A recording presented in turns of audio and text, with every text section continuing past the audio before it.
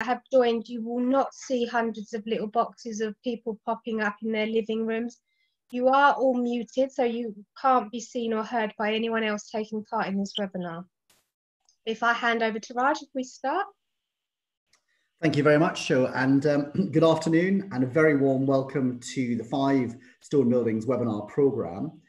My name is Raj Arumagan, and today I'll be talking about the sorts of issues which will arise when a trust is terminated. I'm delighted to be joined by Adam Cole, who's a partner at Walkers over in Guernsey. He's going to share some valuable perspectives from Guernsey, which, dare I say, English courts might think about adopting at some point in the future. Now, just a few housekeeping points, which Jo may have mentioned. First, at the bottom of your screen, there should be a Q&A box. Please feel free to use this if you've got any questions during the webinar. We will try to answer some of the questions at the end if time permits. Secondly, I'm asked to remind you, as Jo's mentioned, that the webinar is being recorded.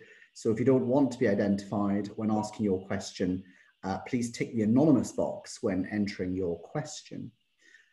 And a copy of the recording will be available to view at your convenience on our website shortly after this webinar finishes. To get the best view of the webinar, we would recommend you watch in speaker view rather than gallery view on Zoom.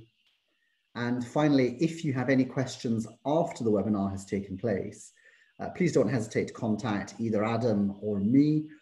Our email addresses appear on the final slide, and you can also contact me through my clerks, whose details are on the 5 Stone Buildings website, along with details of all our previous and our upcoming webinars. Jo, thank you.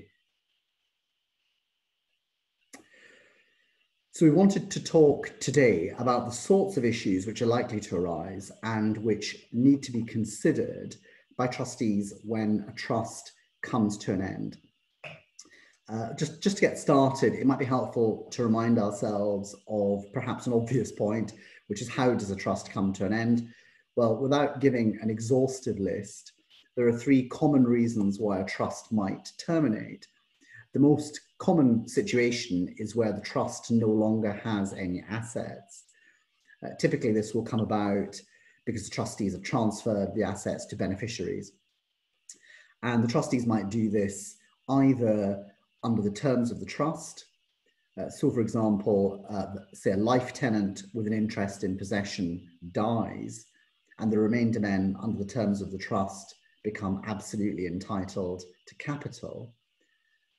Or the trustees might decide to exercise their power of appointment or advancement and so distribute all the trust's assets to objects of the trust. Another probably less common situation is termination of the trust as a result of variation by the court under the Variation of Trusts Act 1958. And another reason is the application of the principle in Saunders and Vautier. So all the beneficiaries who are all of full age and capacity effectively terminate the trust by requiring the trustee to transfer the trust property to themselves or at their direction. Now that is the first of the issues I'll be dealing with in a bit more detail with Adam later on in this talk. Jo, please, thank you. So I've set out on this slide some of the key issues which need to be addressed by the trustees to a greater or lesser extent, depending upon the circumstances when a trust is to be wound up. Now of course, this is not an exhaustive list, but it covers the main issues. Now, before I get into the nub of these issues, which arise when a termination is properly afoot, I wanted to discuss, as I mentioned on the previous slide, one of the ways in which termination can be brought about, which is by the beneficiaries under the principle in Saunders and Vautier. Thank you, Jo. Now, I'm sure you're all very familiar with the rule in Saunders and Vautier decision from 1841. The starting point, of course, is that in the ordinary course, so without reverting to court, beneficiaries cannot compel the trustees to act or deprive them of their discretion. But if all the beneficiaries are of full age and capacity, and the trustee is uncooperative, then they can, if they act together, terminate the trust by requiring the trustee to transfer trust property either to themselves or as they direct. So effectively, the beneficiaries acting together can authorize and require the trustees to depart from the terms of the trust. Thank you, Joe. Now, if that principle is successfully invoked, then the trustees cannot override the beneficiary's wishes, even if the trustees consider it to be in the best interests of the beneficiaries to do so. And in the case of Hughes and Bourne from 2012, what happened was the trustees applied to court for directions as to whether or not to sell the main asset of the trust, which was a 51% controlling shareholding in a family company which published local newspapers. Now, the trustees received an offer which they considered was exceptionally favourable, and that was particularly in light of what was then a challenging market for local newspapers. I don't think the market's got any better since then, and it was their view that this would benefit all beneficiaries. Now, the group of beneficiaries who were beneficially entitled to the shares which were to be sold said no. And upon the trustees' application, the court ordered that the trustees could not sell those shares if the beneficiaries could take advantage of the principle in Saunders and Vautier. Thank you, Joe. So far, so clear. But we then have something of a difficult question, which is how do you apply the Saunders principle to discretionary trusts, where the class of beneficiaries is not closed and where potential beneficiaries might not yet even be in existence and could be remote? Well, the answer, as far as English law is concerned, is set out in the decision of the High Court back in 2009 in HMRC and Thorpe. Now, in that case, Mr. Thorpe was the sole director of a company and a trustee of its pension scheme. Now, on the slide, you can see the key rule from the scheme rules, which was interpreted in this case. It provided the scheme shall provide any or all of the following benefits. In the event of the death of the member whilst in the employ of the employer, a lump sum, a pension payable to the member, a pension payable to a widow or dependent in the event of the member's death, and a pension payable to the widow and or dependent of the member in the event of his death. Now, Mr. Thorpe and his wife were the only employees of the company, and they were the only members of the scheme. After Mr. Thorpe's wife died, Mr. Thorpe became the only member. Now, the pension scheme was treated by HMRC as an exempt approved scheme. I don't propose to go into the detailed tax aspects of it, but on the basis that he said, the sole beneficiary of the scheme, Mr. Thorpe directed the trustees of the pension scheme to transfer the scheme's funds to him, and he relied upon the principle in Saunders and Vautier. So he took out the funds, which was something in the region of £250,000, but he didn't include those funds in his income tax return. HMRC got wind of this and withdrew their approval of the scheme and assessed Mr. Thorpe to tax. Now, Mr. Thorpe appealed, and the matter came before the special commissioners, and they held or decided that Mr. Thorpe could not rely on the rule in Saunders and Vautier because of the possibility that other beneficiaries might come into existence. Now, that decision of the special commissioners was appealed to the High Court, and the High Court upheld that part of the special commissioner's decision. Joe, could we have the next slide, please? And what the special commissioner said, which the High Court approved, was the appellant accepted that there was a theoretical possibility that he might remarry or that he might have dependents within the meaning of the rules of the scheme. However, he argued there was no practical possibility of any appointment being made in favour of such a person, because any person that he might take, any pension he might take, would exhaust the fund. And the court said, the commissioners said, in my judgment, that is not sufficient. There remained the possibility that persons other than the appellant might be entitled to an interest under the terms of the scheme. And so the commissioners and the court held that Mr. Thorpe fell outside the principle in Saunders and Vautier. So the position is, in England, is as set out in this case. The rule in Saunders and Vautier doesn't apply where there are potential beneficiaries not yet in existence, however remote their interest might be, or however unlikely it might be that those beneficiaries should come into existence. In that case, there was the possibility that persons other than the applicant might be entitled to an interest under the trusts of the scheme. So Saunders and Vautier in that case didn't apply. It was effectively distinguished by the judge. In short, the decision means that English law requires a firmly closed class of beneficiaries. All beneficiaries really does mean all beneficiaries in England for Saunders and Vautier to apply. Now, with that, I'm going to pass over to Adam, who's going to talk about a decision in Guernsey called Rosnano, which makes an interesting counterpoint to Thorpe. Adam. Thanks, Raj, and good afternoon, everyone from Guernsey. As Raj said, I'm Adam Cole, and I'm a partner in the Insolvency and Dispute Resolution Department at Walkers in Guernsey. I have a keen interest in contentious and semi-contentious trust matters. And thanks very much, Raj and Firestone Buildings, for giving me a chance to talk briefly today about the Guernsey case of Rosnano, Mollard and Pulborough.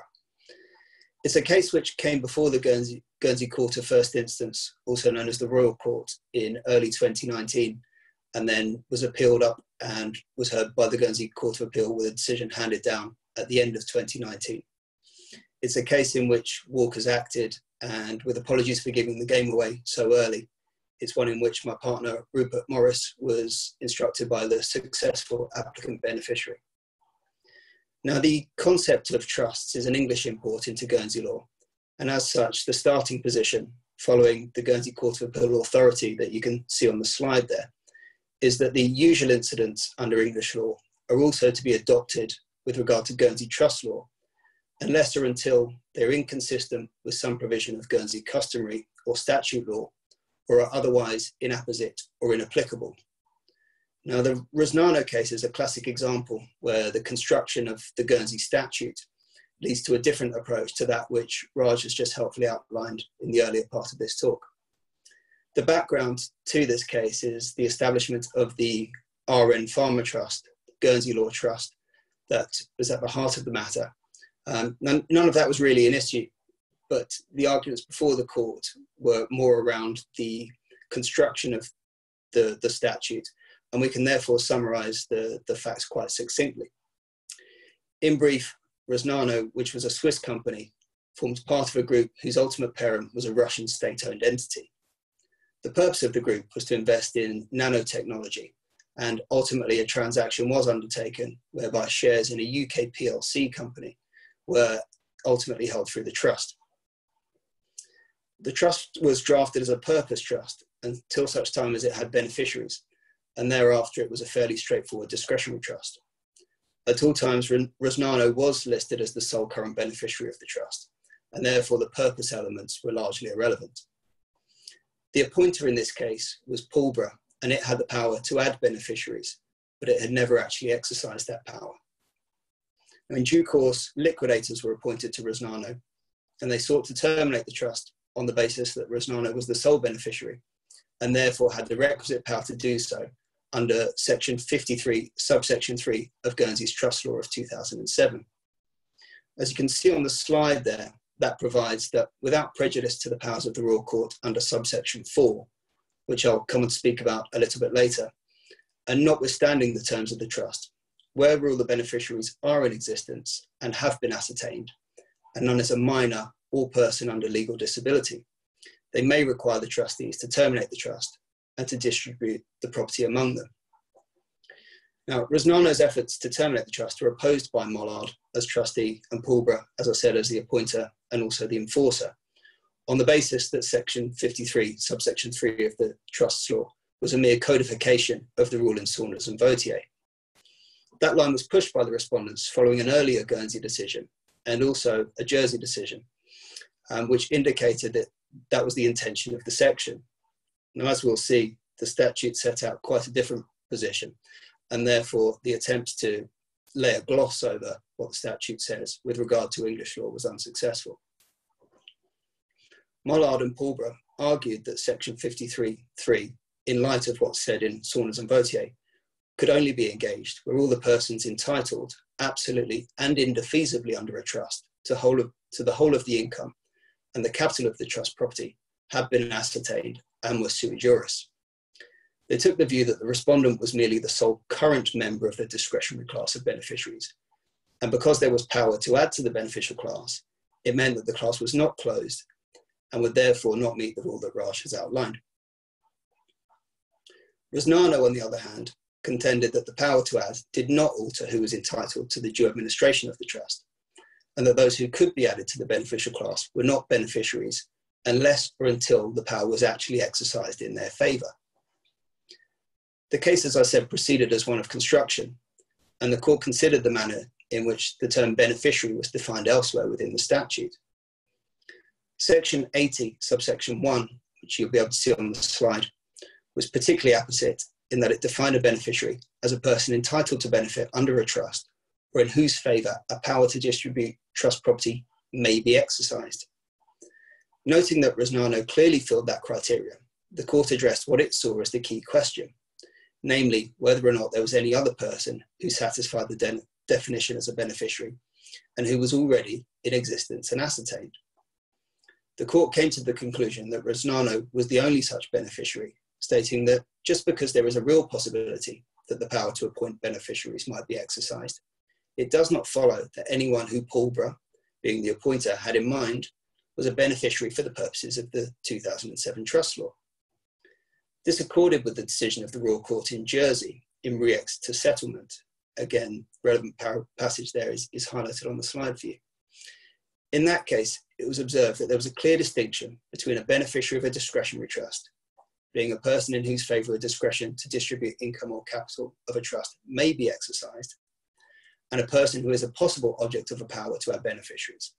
That is, one who is not in fact a beneficiary, unless or until the power is exercised in his favour, and he is so added. Put another way, the court could not identify any other beneficiary who could have refused to join with Rosnano in requiring the termination of the trust, and who could thus have defeated Rosnano's application. The application to terminate the trust was therefore granted on these bases. The decision was appealed by Mollard and Pulborough, but the Guernsey Court of Appeal upheld the aspects dealing with section 53, subsection 3 that I've just been speaking about. The Court of Appeal did, however, remit an unresolved section of the application, the section 53, subsection 4 part of that, back to the Royal Court. If you could just turn the slide over, I think, please, Joe. So section 53(4), which is set out there, affords the Royal Court a discretion to override the right of termination conferred on beneficiaries under subsection 3. This aspect has not yet come on before the Royal Court, and it'll be interesting to see whether, and if so, to what extent, the Royal Court is willing to utilise its discretion to salvage the presumed or reduced intentions behind a Red Cross trust. For those who haven't come across Red Cross trusts before, they are discretionary trusts set up with a single charitable beneficiary, but where there's an expectation that the power to add beneficiaries will be exercised to introduce intended beneficiaries, someone such as the settlor's family members at a future point in time. They're not, in my experience, as common as either Mollard or Pulborough sought to argue before the Guernsey courts, and there may be little appetite for the courts to look for reasons to uphold them in the face of anything other than perhaps the most truly egregious attempts by aggressive default beneficiaries to terminate in advance of an exercise of powers to add beneficiaries. Certainly, the Court of Appeal accepted that the certainty afforded by section 53, subsection 3 of the trust law could bring negative consequences for these types of trusts. It seemingly had little sympathy with the notion that it was an unwelcome outcome, and you'll see there the points that are made, which is that we, being the court, are not necessarily too discouraged at the possible effect of section 53.3. We question whether Red Cross trusts are as common nowadays as they perhaps once were, and whether they are to be encouraged in an international finance centre such as Guernsey, with a high reputation for upholding international standards. There are, though, as many of you will be aware, legitimate reasons for seeking to maintain privacy. And this leads into considerations about the extent to which practical steps, beyond the timely exercise of a power to add, could also be relevant to mitigating the vulnerability of non-Red Cross trusts to premature termination. Discretionary trusts could, for example, be drafted such that the beneficiaries are expressed to be the children and remoter issue of the settlor. Such trusts would not then be affected until there was no possibility of any remoter issue being born in the future. The decision also highlights risks for non-Red Cross trusts, where beneficiaries are described as, for example, my wife X and my children A, B, and C. Following the decision in Rosnano, one can now readily see the potential for such trusts to be terminated by a unanimous demand from X, the wife, and A, B, and C, the children, notwithstanding any intention to exercise the power to add, say, grandchildren as beneficiaries at some stage in the future. Whilst the risks of early termination may be readily mitigated by effective drafting, I would suggest that those who advise on international trust structures will want to consider carefully the risks, particularly given the outcome in Rosnano and the similarities between the Guernsey statute and the provisions that can be found in the statutes of other offshore jurisdictions. I'll hand back to you at that point, Raj. Thank you very much, Adam. So where does that leave us then? How does Rosnano affect English law? Well, it's clear that Thorpe represents English law, and Saunders and Vautier will not apply if any potential benefit is not yet in existence. But I think that both Thorpe and Rosnano can be criticised to some extent. I think Thorpe might be said to be excessively rigid and might be unrealistic or seen as unrealistic in some cases. For example, where the potential class of beneficiaries is exceptionally remote. In Thorpe itself, it was always a possibility that Mr. Thorpe could remarry. It's hardly unheard of. So, notwithstanding his age, so one can easily imagine situations where there's a far more remote possibility. On the other hand, Rosnano, I think, could be criticised as giving perhaps far too much flexibility to the Saunders principle. And my view is that there's scope for argument to possibly slightly soften the Thorpe approach in an appropriate case with sufficient merits. So I say watch this space. Jill, thank you. So with that, we go back to our issues arising on termination. And I wanted to look at some of these in a bit more detail. So the 7 issues I identified were, should the trustees try to prevent the trust from ending? It's important to check, obviously, the trustees' powers if they are exercising a power to bring the trust to an end. Thirdly, the question of who's receiving the trust assets, just making sure that they're entitled to and their identity. Fourthly, tax consequences, which is often vital. Fifthly, and the main point I wanted to address was protecting trustees after termination by way of indemnities and liens. Sixthly, the distribution documentation and the importance of getting that right. I won't address that because that's probably something trustees will be very familiar with anyway. And then finally, trust administration and making the final accounts. And clearly, it's important that the paperwork is in order and final accounts are drawn up. And again, I won't be addressing that. So just going through these first 5, then Joe, please, thank you. So the first issue, preventing a trust from ending. Well, this may seem unusual, but in some cases, the trustees might well consider it is not in the best interests of the beneficiaries for a trust to end. So for example, if a beneficiary becomes entitled to capital at, say, the age of 18, the trustees might believe that the beneficiary is not mature enough to manage that in his or her own best interests. Now, if that's the case, there are a few options the trustees might consider. The first is whether they have the power to defer the beneficiary's entitlement, either under the trust deed or using the statutory power under Section 32 of the Trustee Act 1925. In relation to relatively recently, that used to be only 50% of the entitlement that could be deferred, although now more recently it is the full entitlement. And what the trustees could do if they were deferring is, for example, they could create an interest in possession instead. Alternatively, the trustees might, if they don't have the power to vary the beneficiary's interest, they might see if they could vary the trust. So that's an issue which some beneficiaries, although they might be reluctant to interfere with the trust in this way, they might feel it's appropriate in an appropriate case to consider. Thank you, Joe.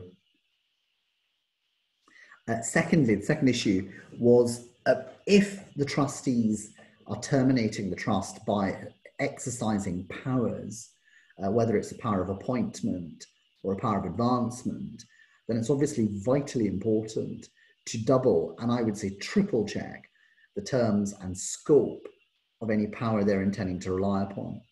So does it authorize the action the trustees are taking? And certainly as lawyers and in particular at the bar, we see many cases, of course, where that's not happened, and a trustee well advised will of course be checking and rechecking the power and the terms in which it's drafted. Next slide, please, Joe. Now, the third issue is the question of being sure or understanding exactly who's going to be receiving these trust assets on termination. Again, as ever, it's crucial to check the terms of the trust instrument, but also to check any related documents to make sure the class of beneficiaries has been properly identified. So, for example, has a power to add or remove beneficiaries been exercised, which should be taken into account and clearly should not be overlooked? And it might indeed be appropriate to consult with beneficiaries and see if they have any preferences that can properly be taken into account. So if one of the beneficiaries feels they do not need a distribution and it might be better given to another beneficiary, then that is something the trustees may well be able to take into account. And finally, it's obviously essential to check the identity of the beneficiaries. In most cases, this will not be an issue, but clearly in some cases where beneficiaries are scattered around the world, and that's something which the trustees will need to take care of dealing with. Next slide, please, Joe. I've put tax consequences with very little underneath it because in most trusts, tax consequences are a vital consideration. There should have been a consideration of the tax position upon the establishment of the trust and at appropriate intervals thereafter. Now, as we all appreciate, tax advice will often inform how and when a trust is terminated, and it plainly needs time to be obtained in most cases. So without saying more on that, I just highlight that as, of course, another area.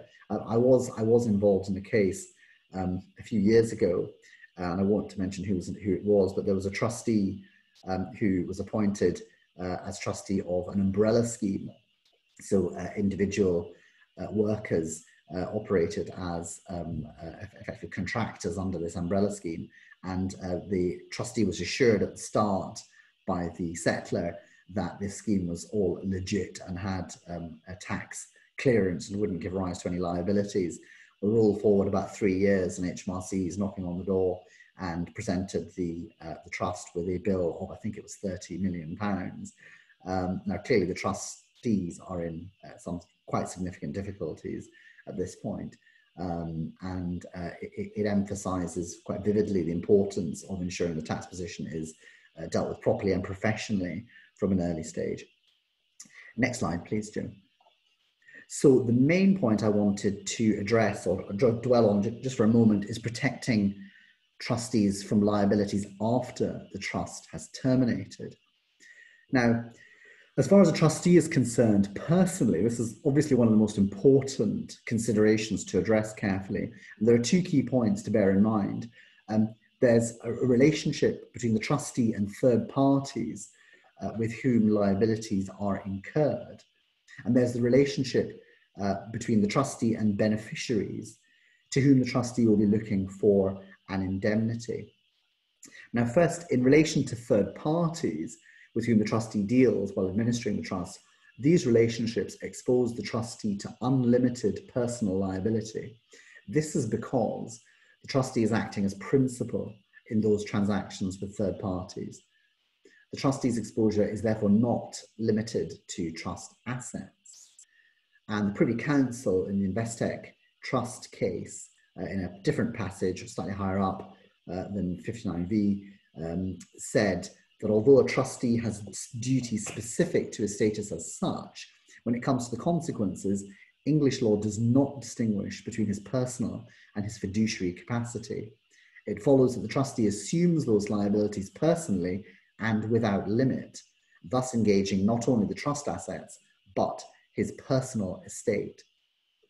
Now, this personal liability is why Mr. Justice Danckwerts, about 5 decades ago, once described being a trustee as an onerous and sometimes dangerous duty.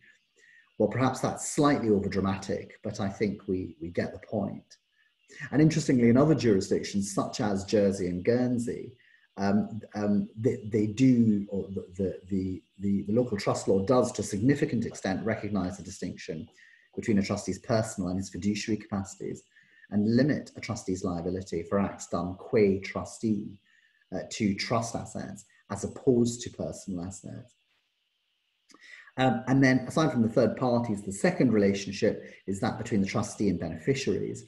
And the trustee has a right of indemnity in relation to liabilities incurred as a result of that first relationship. And this will depend, the right to the indemnity will depend upon the terms of the trust and the manner in which the trustee has administered the trust.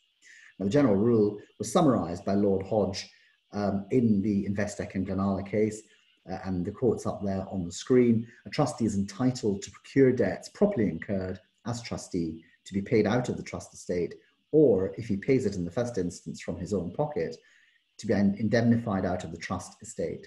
To secure his right of indemnity, the trustee has an equitable lien on the trust assets. Joe, next slide, please.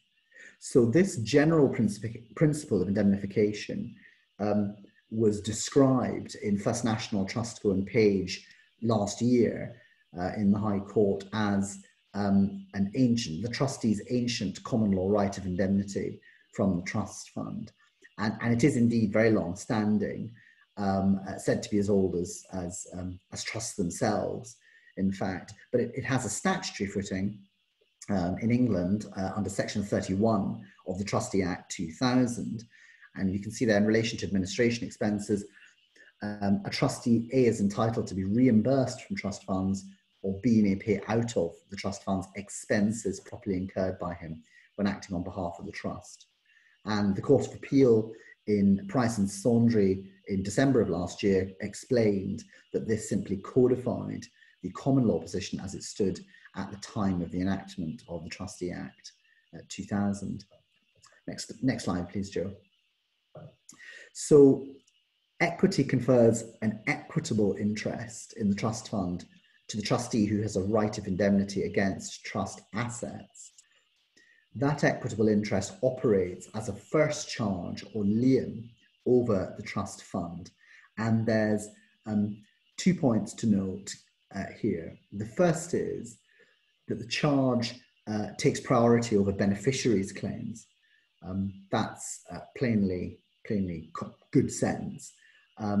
Secondly, the right of indemnity consists or comprises of 4 rights: one of reimbursement, exoneration, retention, and realization.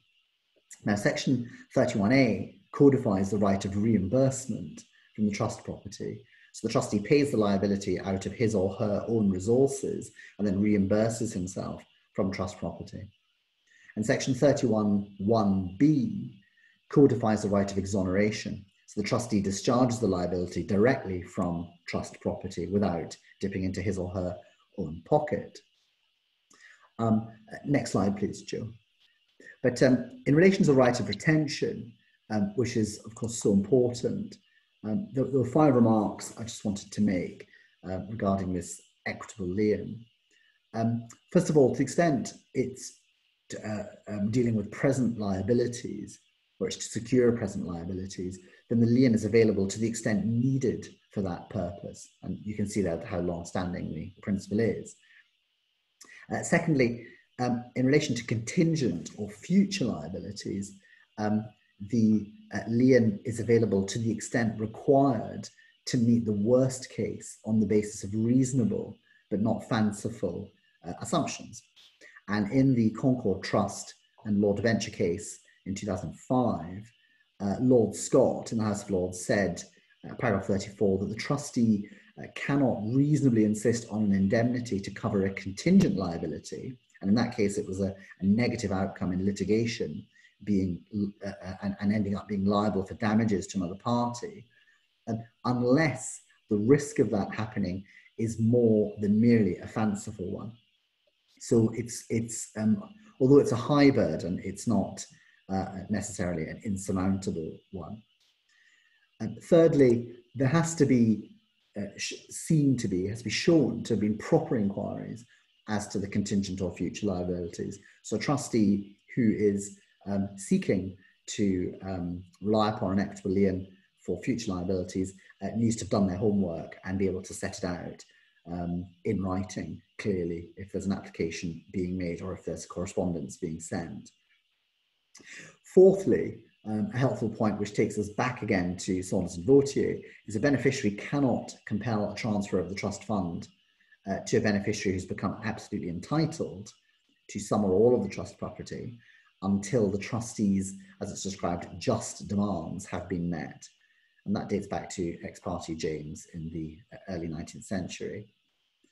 And then finally, a very, very important point, if the trustee makes a distribution to beneficiaries, it is vitally important that the right to an indemnity is expressly preserved. If not, then it is possible that the right to an indemnity will have been lost. Next slide, please, Joe. So practical steps to protect a trustee. So if the trustees are going to part with trust assets, what can they do to protect themselves? Well, there's a number of options available. We've discussed already retaining assets until liabilities have been provided for. One option is to delay taking action. So if, for example, in the near future, a large dividend is about to come in on some shares, and so significant liabilities can be met in the near future, it might be possible to delay a distribution to beneficiaries, but obviously only if that is not contrary to the interests of the beneficiaries themselves. I've mentioned the importance of preserving expressly the lien on distributions. That's crucial. Contractual indemnities, well, the trustees could ask for contractual indemnities from beneficiaries when transferring the assets, which would mean that the beneficiaries would agree to compensate the trustees for claims, but usually only claims that the trustees could have met from trust assets, and generally also excluding claims for breach of trust. Now, the advantage of that is that contractual indemnities are likely to be enforceable in jurisdictions which don't recognise trustees' equitable rights. The problem is that beneficiaries have no obligation to give an indemnity, and in any event, they might not have enough assets to meet a trustee's claims, but it's one to consider. The next one is a contractual limitation on liability. Well, when the trustees are contracting with third parties, they could include a contractual indemnity that limits their liability to the value of trust assets in their hands at a particular time. And of course, if they don't, they remain personally liable. Typically, other parties to the contracts who are being asked to sign off on that, to include that kind of term, will be looking for the trustees to arrange for future recipients of the assets to give back-to-back indemnities. So you end up with a series of a chain of indemnities, which can be very difficult to manage. And with any limitation of liability, clearly the wording has to be clear. Another option is to try to get release from the beneficiaries, and the trustees could try to protect themselves from a claim for breach of trust by obtaining a release from beneficiaries if they're adult and have capacity. But again, they're not obliged to give a release. It's quite unusual to get a general release, and typically it would be in relation to a specific potential breach of trust, such as making an investment at the beneficiary's request. Another option is to consider taking a charge over property where that's available, and also insurance. Professional indemnity insurance may cover professional trustees against some risks, for example, risks in relation to tax, but generally it's impossible to pay insurance to deal with, to cover a breach of trust, unless the trust document specifically allows that. Next slide, please, Joe.